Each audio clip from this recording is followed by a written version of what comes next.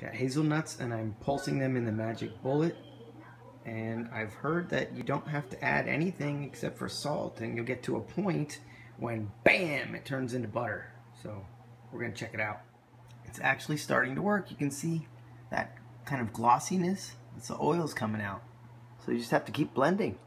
The only thing that's a little troublesome is you gotta continually take this off and shake it down. Get it off the blade. Do it again and again. That didn't take long at all. That's about half. I'm gonna scoop that into my container here.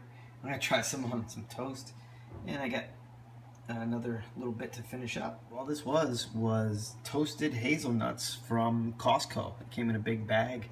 And there's my second little batch. Again, I didn't add anything except for salt. I didn't add any sweetener.